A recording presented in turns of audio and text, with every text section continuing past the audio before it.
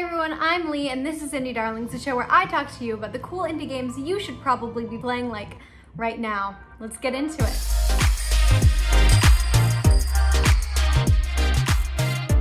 I'm personally a big fan of time-traveling narratives. I grew up on Doctor Who and Bill and Ted's Excellent Adventure, so naturally I was drawn to the new puzzle game from Urnique Studio, Timelie. Timelie tells the story of a young girl trying to escape her prison.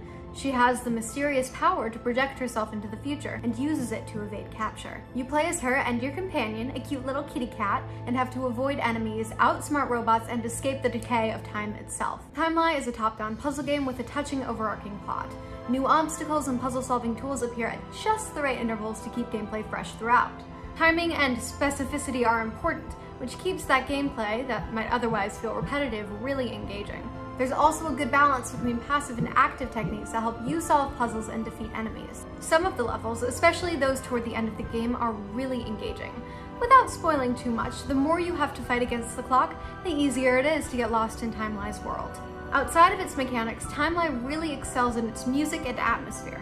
Most levels feature a beautiful piano melody supported by synths. There's something very, and I quote, wibbly-wobbly timey-wimey about the soundscape of Timelie. The acoustic sound of the piano fights against the drone of synths. Instruments are even played in reverse. Like its mechanics, each unique element of Timelie's sound design combines to create its ethereal world. Like I said earlier, I'm a big fan of time-centric narratives, so here are some personal suggestions for more fun games to play. On the sillier end of time-traveling shenanigans is the classic point-and-click adventure Day of the Tentacle and its sequel.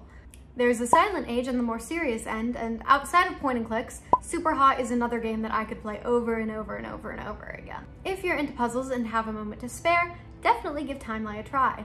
Until next time!